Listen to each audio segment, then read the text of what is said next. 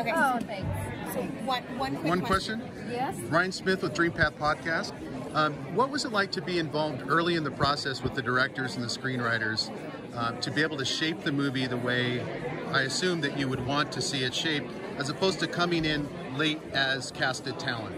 Yeah. I loved being involved from the get-go.